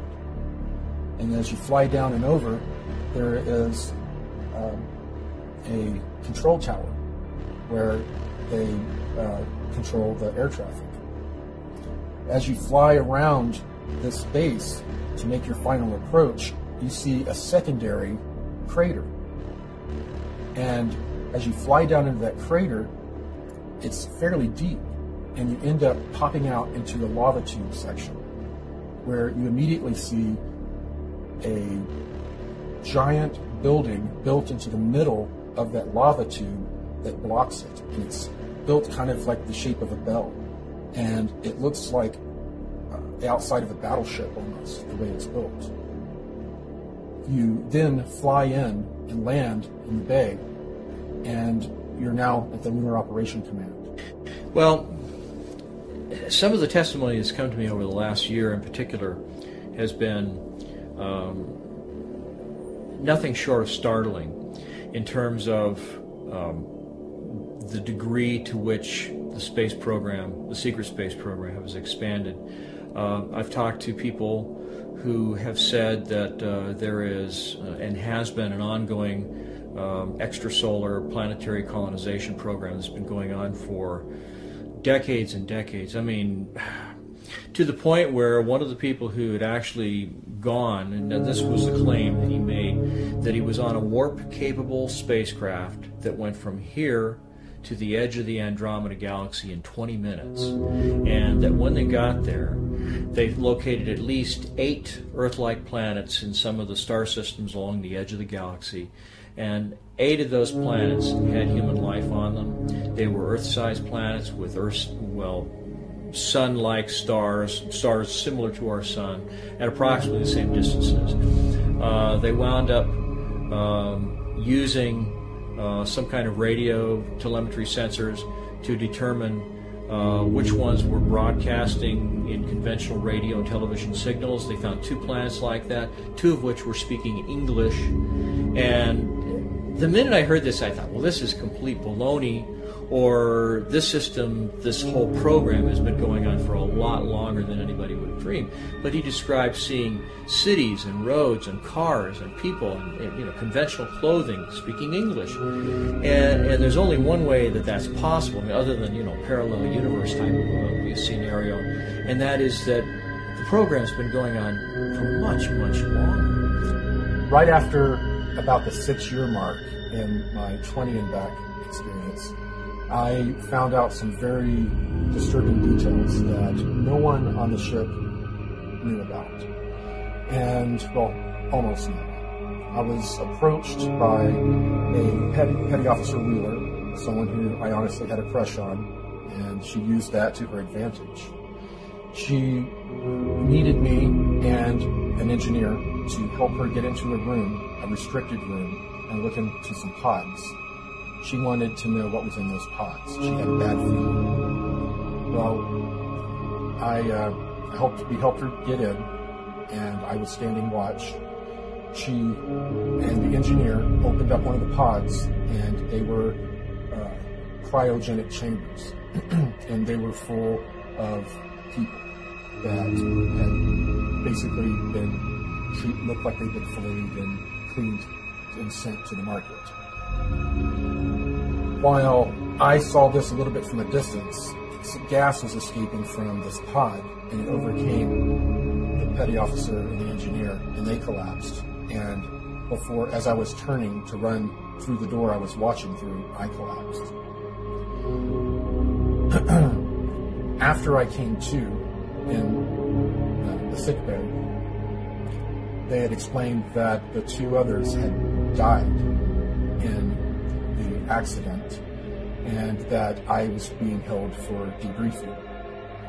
I was then debriefed, told not to repeat the information to anyone else. If I wasn't a valuable intuitive empath, my fate would have been much different.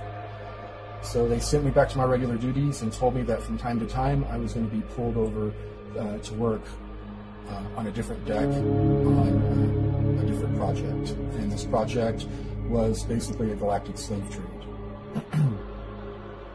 It turned out that for many decades, while we were developing the technology to try to fight some of the negative ETs, there were extraterrestrials that were coming into our solar system, were coming to our planet, would swoop down and kidnap people and leave, and then take them and trade them off into some sort of galactic slave trade that's going on. After a while, the benevolent powers that be decided, you know what, this is a commodity. If we start calling our own people and trading them off to these extraterrestrials, we can get trinkets, we can get technology, we can get biologicals, and that's what happened. They would trade human beings for biological samples, much like what Henry Smith would end up receiving in his lab and doing different experiments on. And they would also get technology, and they would trade the humans off. The humans would go off to be used in any number of ways. Humans are very coveted. People aren't only leaving to be food for reptilians. That's a small percentage. Most of them are being used for their skills. Humans are very well known for our engineering, our creativity, our ability to bring things from our mind and create them and engineer them. And strangely enough, we are coveted and used in that fashion. So the Cabal group has been basically utilizing human beings as a resource. So as little groups of people from all of these different programs started to join and work very quietly and secretly to not only find out the full truth of what was going on, but find a way to combat it. The SSP Alliance is a very small fraction of the overall secret space program or secret space programs, under 1%. So the only technology that they have is what they brought with them when they defected. It is a ragtag group that is doing their best to bring full disclosure to humanity. They don't want a slow, protracted disclosure. They want all of these technologies given to all of humanity at once, not to any one group, any one country, to everyone at once. And that is what the Secret Space Program Alliance has been working for. The collective story that these insiders have shared with me is much bigger than where the UFO community had been going up until then, and thus it has utterly revolutionized the whole basic discussion of what everyone is now talking about. Whether they agree with it or not, everyone has had to deal with the concept of the secret space program.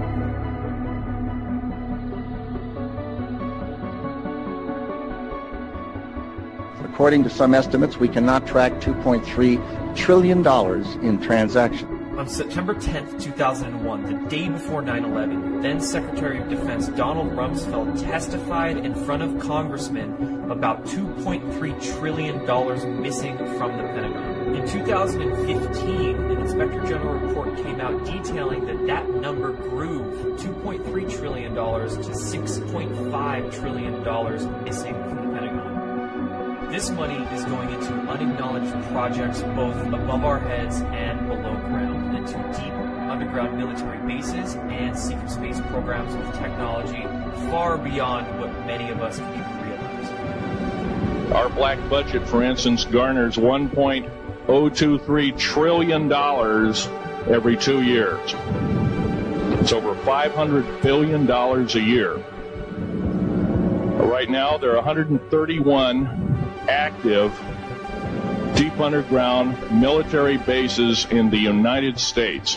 There's 1,477 of them worldwide. Each one has an average cost of $17 to $19 billion. Each one is built in the site. It used to be it'd take a year to 2 years to build each one, and now they're capable of building a couple of them a year. With sophisticated methods. Area 51 is only one base, one of the 131 bases. Of these 131 bases, I call Area 51 a mega base. It's got more than one base in it. It's Tonopah Test Range, Area 51, S2, S4, Groom Lake, and a host of others. Now, these mega bases are gobbling up our gross national product. Right now we're spending 28% of the gross national product on building underground bases solely. China has built 50 different ghost cities that collectively are built to hold an estimated 64 million inhabitants. The apartment buildings, the roads, all of the infrastructure, all the plumbing, all the electrical, everything you need for a city, and there's nobody there. 50 cities, 64 million people. Now remember, China's gross domestic product is $11.2 trillion. They're not even spending a majority of their gross domestic product on these ghost cities, and yet they have the money to do it. It's only cost them a few $1 trillion. So once you start thinking about it that way, you start to see how much money $1,000 billion really is. $1 billion is a lot. If you're a billionaire, you can do anything you want. $1,000 billion is a sum of money that just gets dropped out there with this word trillion, but we're not really thinking about how it literally can build an entire civilization. The articles on China's ghost cities refer to it as China's multi-billion-dollar debt, not a debt in the trillions. In fact, in 2016, one estimate that I saw showed that the total estimated debt that China has gone into to build these ghost cities is only $2.5 trillion. Now that's 50 different cities that hold 64 million people, just because they think that as they continue to have a population boom, that they need to have a place where these people can eventually go. But literally nobody is there right now. So imagine what that means when you start tossing around a figure of the too big to fail banks needing a bailout that, according to Senator Ron Paul, was $29 trillion. You're talking about over 10 times the amount of money that China needed to build 50 different ghost cities that can hold millions and millions and millions of people. So then the question is, where did all this money go? The total amount of money in the world in the 2008 year of the collapse, the gross world product, or GWP, was only $60 trillion. So the theft of $29 trillion from the printed out of hot air US dollar is half of the wealth of the entire world. Try to wrap your head around this, because what I'm telling you is, from all the insiders I've been speaking to for the last 20 years, they are building civilizations. It's just not above ground where we see it on the surface of the planet. There is vast amounts of underground drilling. There are huge caverns, 20, 30 miles wide, that they've built out into gorgeous, elaborate cities, and they're building entire civilizations on planets and moons in our solar system. This is where the money is going. Well, I have a copy of the Inspector General Act here in front of me, and it says, among other things, that it's your responsibility to conduct and supervise audits and investigations relating to the programs and operations of your agency.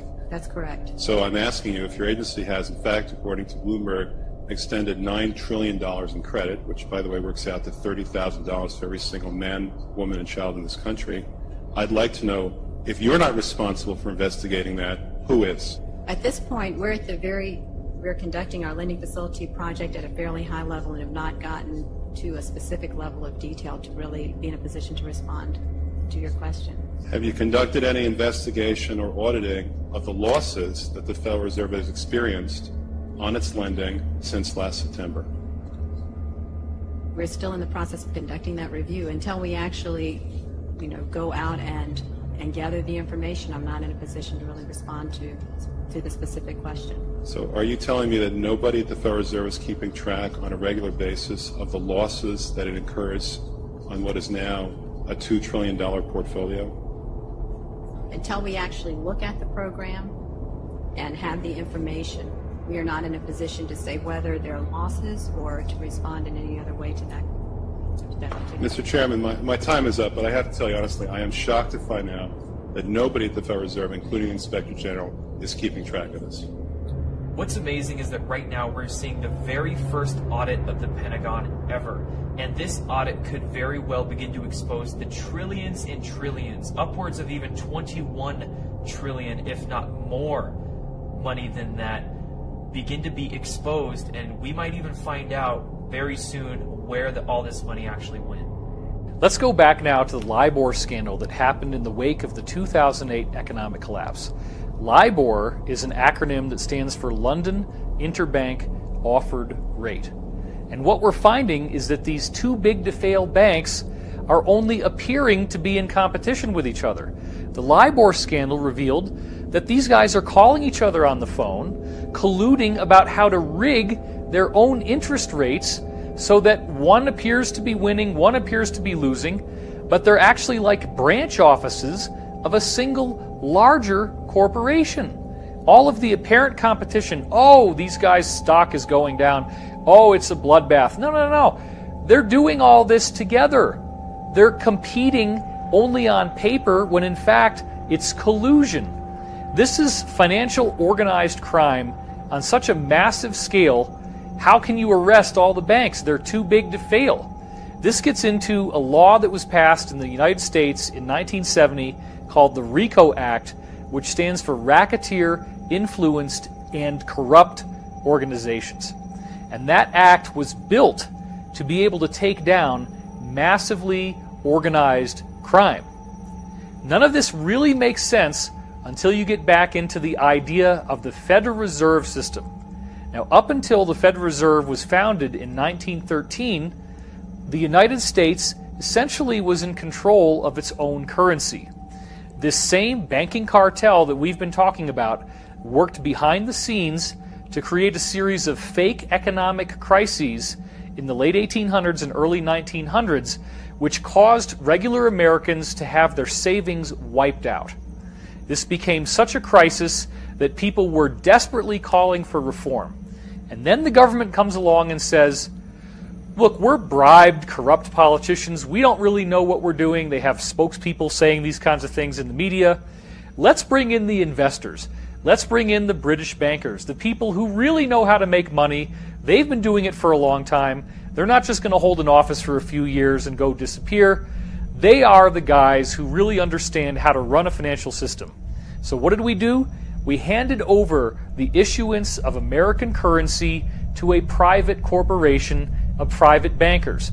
When you see Federal Reserve note on the US dollar, that means it's printed by the Federal Reserve. The Federal Reserve, since they came into power just over a century ago, has eroded the purchasing power of the US dollar by 99%.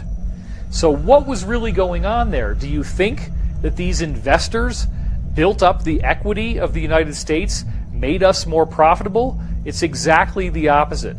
We have been living in a prolonged economic depression. They just don't call it that because the metrics that we use to measure the economy are coming from a rigged system, just like we saw with LIBOR. Don't bother to look at the Dow Jones. Don't bother to look at the NASDAQ. That has nothing to do with the reality of everyone else and how hard it has become to earn a living. The complete wiping out of the middle class. You have rich and you have poor. And even among the rich, you then have super rich people where a concentrated small cluster of individuals have so much wealth that it could feed entire nations, entire peoples. So this is something that is an economic inequality that must be addressed. And the only way that we're ever really going to learn this is by a collective, massive understanding. I say the elite powers in control, which is really the same as these central banking dynasties that are basically sitting over the nations. They are a form of global government, except that they are not government at all. They're just dominants. They are dominants. They are the ones that issue the orders to all the nations. As we saw clearly in 1947, after Roswell, we saw these elite powers in control issue these orders to all the nations that anything real that comes up in regards to alien visitors or UFOs must immediately be covered up at all costs, no matter what. And that was the first, that was how that wall, the embargo of truth, that Berlin Wall went up originally in 1947. And that's an example of them in action over the nations. And that's the reason why disclosure and the images that conjures up in our minds is not a real thing, really, because the nations, whether you're talking about the United States or any place else, they don't have the actual agenda of aliens to reveal. They're not on the inside of that. They really aren't. Nations just follow orders. That's all they do. And that's what they're doing now, and that's what they always do. And when you see them all doing something strange or something that seems out of the ordinary, it's because they're following the orders of the elite powers in control. We stand at the birth of a new millennium, ready to unlock the mysteries of space, to free the earth from the miseries of disease, and to harness the energies, industries, and technologies of tomorrow. A new national pride will stir our souls, lift our sights, and heal our divisions. It's time to remember that old wisdom our soldiers will never forget, that whether we are black or brown or white, we all bleed the same red blood of patriots.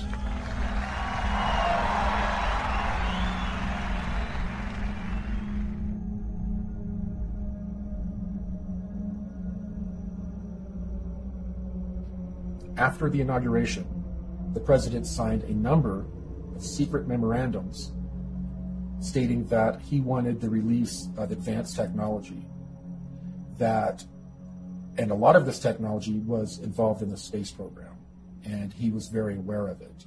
We know that President Trump is aware of advanced technologies because his uncle was the one who went in and cleared out the safe of Tesla after his death.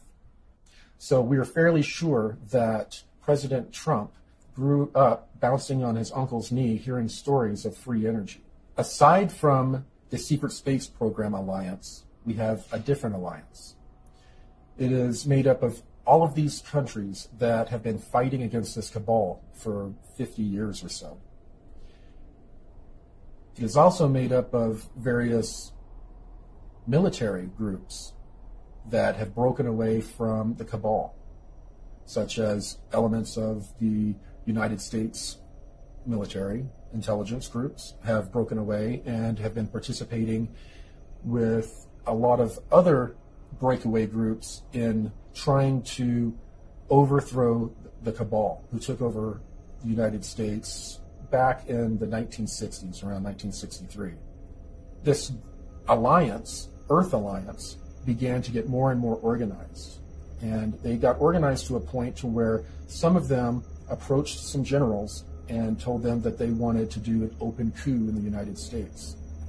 These generals decided they would make one last-ditch attempt to get rid of the cabal legally. And that's when they approached Trump, allegedly, to run for president and allow them to legally get the country back, basically. The alliance is an international group. It is a confederacy. There are lots of different factions, some of which agree, some of which do not agree, about the only thing that they all have in common is they want to see this satanic, pedophile, elitist cabal come down in flames. They do not want these people trying to kill off most of the planet, trying to control all of this immensely high technology. The alliance also consists of a surprising majority now of personnel in the U.S. military and in the U.S. intelligence community. So we're going to have to deal with the fact, sooner or later, and probably sooner, that not everybody in the government is bad. This is part of the psyop that was put out through movies and through media to get us to completely distrust all levels of society, all of the institutions, so that no one will ever be able to oppose these people. You're not going to do this by a bunch of keyboard warriors on the internet. They're not going to actually take the solid action that needs to be taken. What you do need to see is what we now are counting up in August 2018 as 45,000 sealed indictments. Now this is on the official U.S. government court record. You can go to the pacer.gov website, which lists all of the lawsuits and all of the indictments filed in all of the different districts in America, and just count up the sealed indictments. The official count, the undisputed count, is 45,000, and the normal number for any given year is approximately 1,000. Now this is a very, very big story that people are really not seeing exactly how awesome this is. Let's talk about what do you have to do to get a sealed indictment. Okay, A sealed indictment is the result of a secret grand jury proceeding. Now, what is a secret grand jury? A secret grand jury requires a panel of 12 to 23 U.S. citizens who are then given information and testimony from a prosecutor. The prosecutor is prosecuting a particular individual who is not invited to the proceedings, has no idea this is going on. And in legal terms, that's called ex parte. So he or she is testified against by the prosecutor, and then the jury has to decide if there is sufficient cause to prosecute this person with a crime. In which case, they file a sealed indictment. The indictment stays off the record. You don't get to know the person's name until they unseal it, at which point the person is immediately arrested. And then they get to have the regular trial by jury with a judge. But you have to understand that the prosecutor is either a federal U.S. attorney, a county district attorney, or a state attorney general. These are big, big league players. This is not some attorney that you hire in podunk, okay? These are major players creating major indictments. And the reason why they do it this way is that they're prosecuting organized crime. Typically, that's what it is. They're prosecuting a larger ring where they can't indict one person at a time. They have to get all their ducks in a row. They have to line it all up so that when they unseal the indictments, everybody gets arrested at once, and there's no ability for them to tip each other off that something happened so that the rats can flee off of the sinking ship. They all get nailed at once. The phenomenon known as Q, or QAnon, came onto the scene at the very end of October 2017. And what essentially occurred is that a group that called themselves Q began posting on anonymous online image boards called 4chan and 8chan. And what they were posting was a lot of questions, a lot of suggestions, a lot of very interesting and intriguing data sets that essentially laid out a real-time takedown of the deep state by alliance and white hat groups behind the scenes. As the QAnon briefings recently stated, these indictments are going to be like Watergate times 1,000. We've never seen anything like this in the history of the world. Some of the most recent QAnon briefings, which our insiders have told us is coming from the alliance, have said that there are many, many figures in the controlled mainstream media who are in these indictments as well. So Harvey Weinstein is just the beginning. And isn't it interesting that when Harvey Weinstein was finally arrested, in his hand he had the biography of Elia Kazan, who was a guy in early Hollywood history who was brought in during the McCarthy investigations and sang like a songbird and ratted out many other people in Hollywood. And Weinstein has now said he is doing the same thing, and that everybody in Hollywood was doing the same stuff that he was doing. So he was upset about why he got singled out. So once these indictments become unsealed, this will be the fulfillment of the mass arrest scenario that I have been leaking on my website since 2009. The only two indictments that we've had unsealed so far involved the cult group NXIVM, the founder of NXIVM, Keith Raniere, and one of his understudies, the actress Allison Mack. These are the only two unsealed court records so far. And their unsealed indictments actually labeled child sex trafficking on them.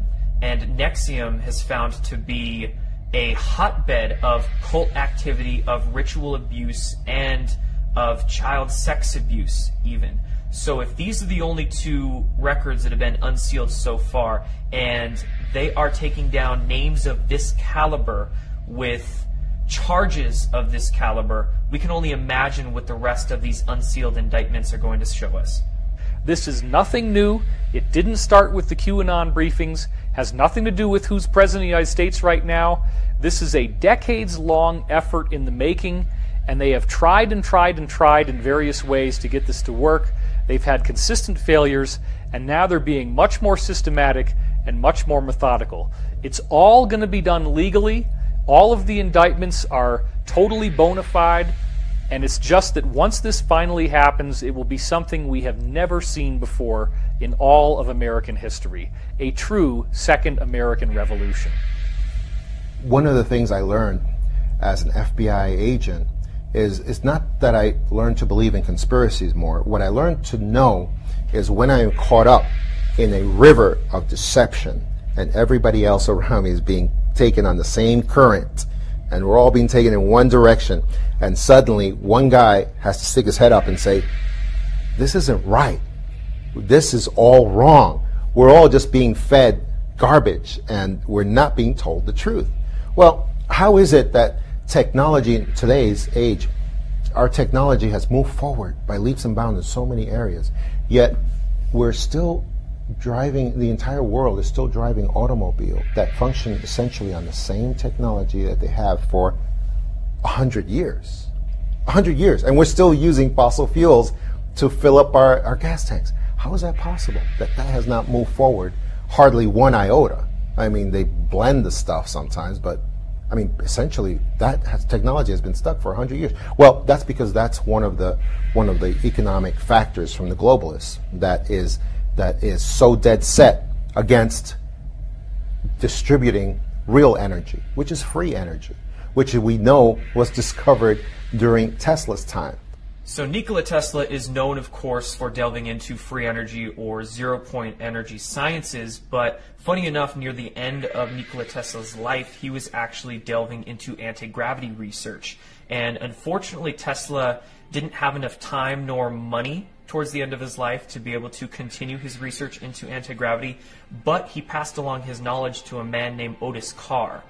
And funny story about that, Nikola Tesla was staying in a hotel in New York near the end of his career, and during his stay at this hotel, he befriended one of the workers that was there, and that was Otis Carr. And they courted a relationship, and Nikola Tesla actually felt comfortable enough to begin sharing some of his research with Otis Carr. Now, Otis Carr then went, after Nikola Tesla's passing, to develop this research out a little bit more so, and Otis Carr actually developed what was called the OCT-X1, I believe, and it was actually a flying saucer craft that was piloted with the consciousness of the individual, and he did, supposedly, actual experiments that were successful in navigating both space and time with this craft. So we could say Otis Carr actually was the first person to develop begin to develop a civilian-based space program. But he was essentially run out of business and was not able to continue the work he was doing because the military-industrial complex suppressed his work.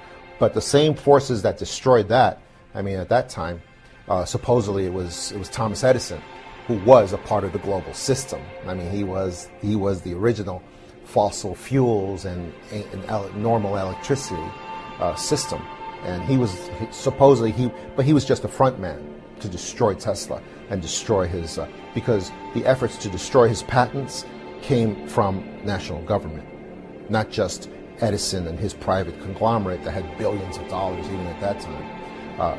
And the reason for that is why? Because this effort to repress free energy was coming from the elite powers in control, the ones that sit on top of everybody and tell everybody, we got to stop this.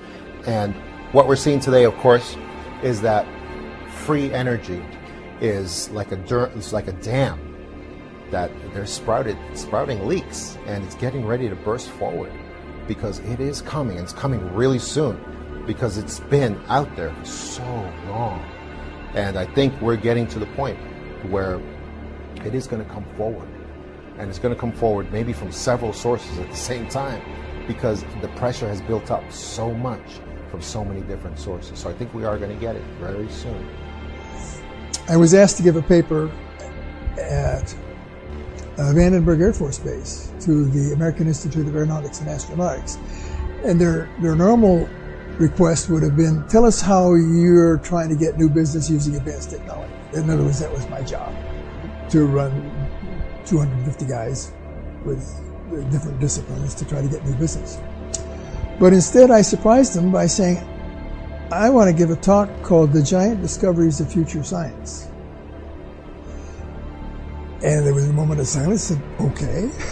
So I developed this talk, and in this talk, what I established was I distinguished the difference between engineering and science. Engineers being people who want to build something to make it work. They don't really care how to get there. And the scientists who want to know the, quote, truth. And I made that distinction, and then I gave examples of 10 scientific facts that are essentially established. You know, that the Earth evolved by gradual processes, and that the Maxwell's equations are the right answer, and Einstein's E equals mc squared, that was all good. And then I took these 10 greatest achievements by the 10 scientists and asked, what can we tell about these 10? And the interesting thing was that you could tell 3 things. Number one, not a single one of them was known in the field. Number two, every single one of them had been criticized by their peers as being stupid or charlatans. And number three, the average age was 23 when they made their discovery. So I took that thought and wrote down a list of what I thought were the 12 greatest discoveries of the future that we had to attack. And the first one was how the UFOs work.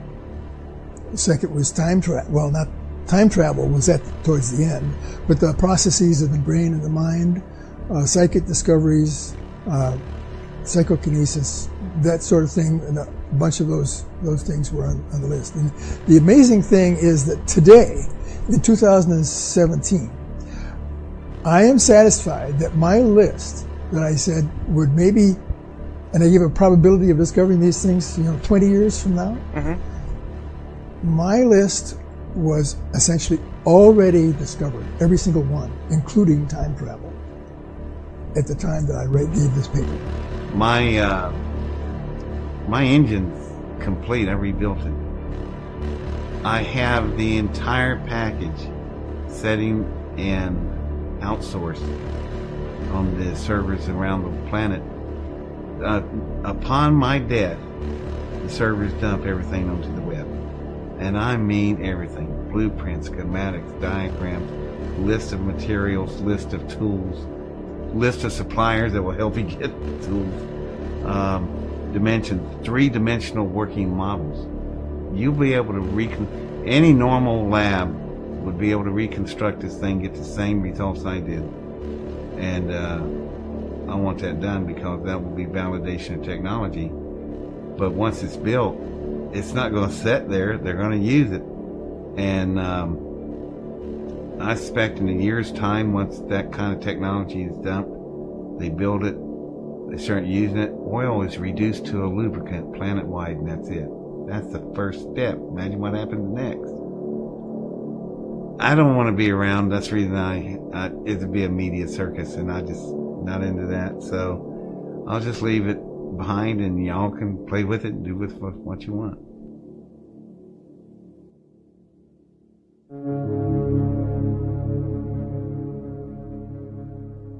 So how do we hear all of this information and not feel disempowered? How does it not feel hopeless? Well, I look back when I start to feel hopeless to the reports of legitimate ET contacts that have occurred in the 40s, 50s, and 60s. In all of those reports, the ETs asked 2 things: grow spiritually or expand your consciousness, and demand the release of suppressed technologies from your governments. Those are the 2 things that we can focus on. If we begin to organize and demand the release of suppressed technologies, they will have no choice. If we focus inwardly on whatever our religion is, becoming the best human being that we can, and expanding our consciousness beyond our comfortable belief systems, when we do those 2 things, we are going to gain the freedom that we desire.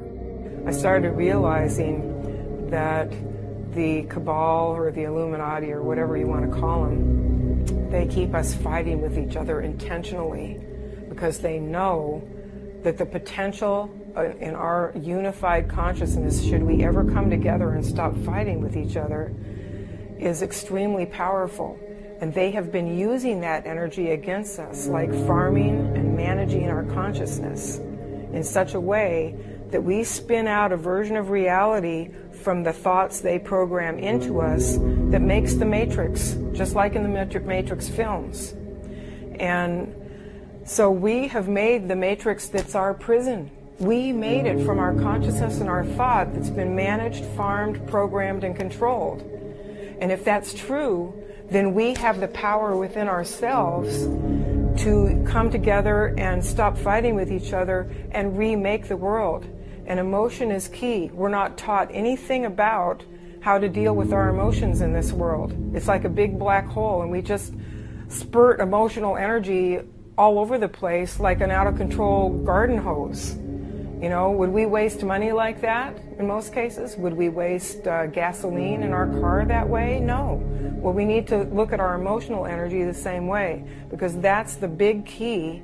And we have powerful emotions as human beings, and that means a lot of emotional power. But the only way we can wield it is to come together and find our commonalities and build on those, and stop looking at our ideologies that might divide us and our beliefs that might divide us. We've got to come together. We've got to focus on the fact we're all human beings. We all have hearts and souls and conscience. And we need to look at what brings us together, and then we need to take the emotional energy of that love and connection and make that really, really powerful, and then release it intentionally in waves of consciousness, energy, and power that can remake this world and the matrix it's based on in ways that we want for ourselves, for our children, for our grandchildren, for all the animals in the environment. We can remake it just through the power of consciousness. We can get full disclosure just through the power of consciousness. But we can only wield this energy together, and we can only wield it with love for each other and the planet. We're at the early stages of this movement, and every movement, you know, whether we're talking about the civil rights movement, the abolition movement, you know, the women's rights movement, it's always, once it reaches a kind of like a critical mass, then the political changes happen. So this is a very, very compelling story. I do believe that it's time for all of us to take a stand. We cannot simply step back and allow all these things to happen. Even if we don't fully believe everything that the people in this movie and other insiders like them have been saying, it's worthy of our consideration. Can we really afford to be so ignorant as to turn our backs on this information? We don't have the time to sit around and argue about whether this information is true. The planet is dying. We have economic collapse. We have mass starvation. We have the largest mass extinction since the collapse of the dinosaurs. Our ecosphere is collapsing. We see the lack of water. We see ever-increasing global temperatures, and no one really is doing anything about it. The entrenched power structure stays the way it is. We're still burning fossil fuels. We're still not getting access to these amazing technologies. If we do get full disclosure, now the dam breaks.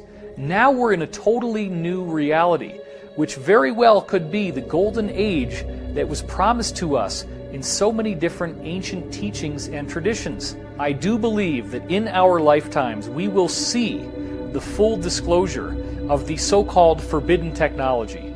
We will become a truly galactic civilization, and we will do this with the cooperation of people in the military, people in the intelligence community, people who were working for the cabal and have decided to break away from all that, become insiders, and be the change that we want to see in the world.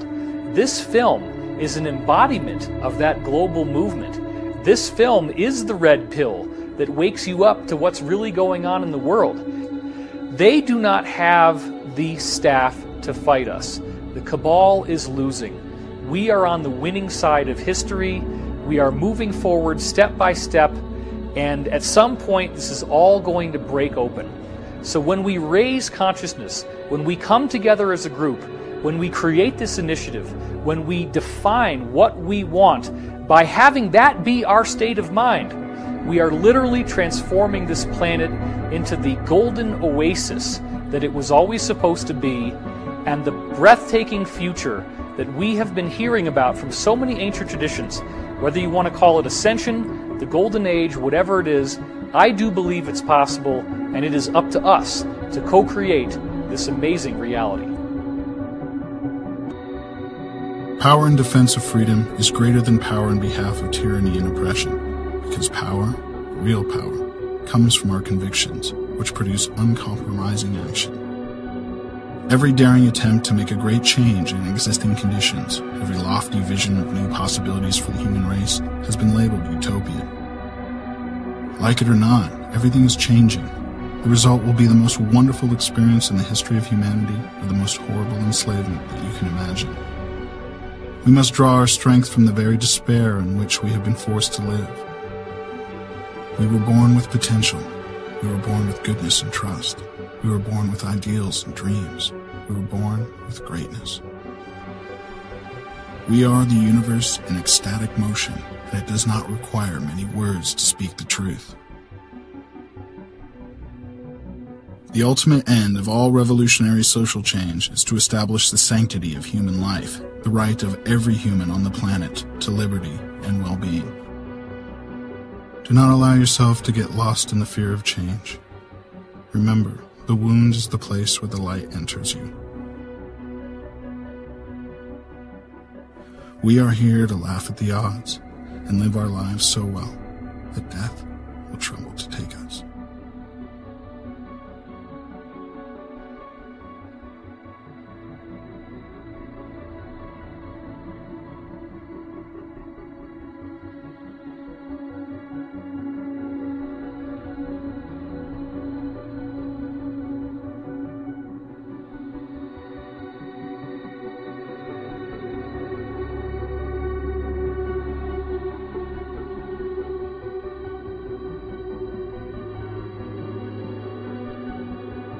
Very importantly, I'm hereby directing the Department of Defense and Pentagon to immediately begin the process necessary to establish a Space Force as the 6th branch of the armed forces. That's a big statement.